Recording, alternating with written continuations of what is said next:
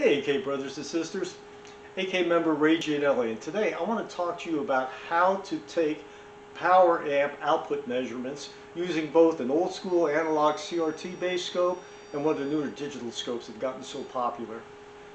First thing though I want to talk about is the dummy load I'm going to use. This is one of the Parts Express dummy loads that you can get. This one's rated at 100 watts and I installed it in a heatsink and put a set of bananas on top. Dummy load looks like this. I know you've all seen them. Connects to the bananas on top, and the other thing I did, if you can see right here, is I took some component leads and clipped them and curled them around here to give something for the oscilloscope probe to grab onto. So when we connect it, we just have to clip onto here, clip onto here, and plug our amplifier into here. Makes things very convenient.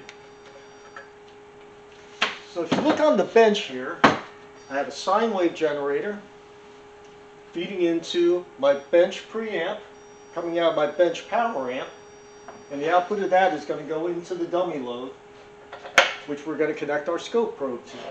Okay? So I'm going to pause this for a moment and move you in front of the scope. Okay, we're connected up and looking at the output of the dummy load on the Tektronix analog scope. So I'm going to turn the signal up and we're going to look for the onset of clipping. Things looking good so far. Okay, it's just starting to clip. I'm not sure if you can see it. I'm going to turn it up a little more. You can see the peaks are flattening out. So I'm going to turn it down till we get a good clean sine wave. And then we're going to count on the CRT graticule how many major and minor divisions we have. It's kind of hard to see, but if we count up 1, 2, 3, 4, 5, 6 major divisions at, remember, 10 volts per division, not 1. We're using a times 10 probe here. So we have 6 major divisions and 1, 2, 3 minor divisions. And at 10 volts per division, a minor division's value will be 2 volts. So we have 66 volts peak to peak, which is how oscilloscopes read. Now we're going to need to convert that to RMS voltage to get a meaningful calculation. So let's see here. We take the calculator and we punch in 66 divided by a factor of 2.83. It shows us 23.3 volts RMS. And if we square that and divide it by the dummy load's resistance of 8 ohms, we get 67.98 watts. Amplifier is rated at 65, so that seems reasonable to me. I'm going to pause this again. We're going to set it up to use the digital scope. Be right back.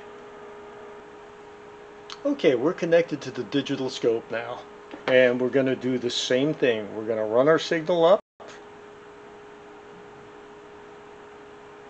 and look for onset of clipping.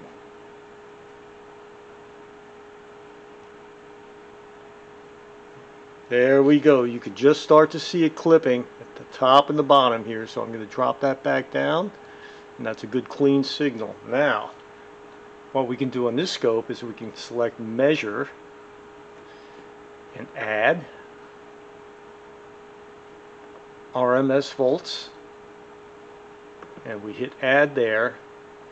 Turn the menus off, and I'm going to zoom in a little bit right there in the lower corner of the screen. Hopefully you can see this. We're reading 23.1 volts RMS. Now we do the same thing with our calculator. Difference being that now we don't have to divide. We have 23.1 volts RMS, so there's no need to divide by 2.83 to get RMS volts. We already know that value. So we square that and divide it by the 8 ohms of the dummy load, and that gives us 66.7 watts. Again, the amp's rated is 65, so I'd say that's pretty close. Anyhow, I just wanted to make this video. I want to give back to the community that has given so much to me. I hope you enjoyed this. Thanks a lot. We'll talk again soon.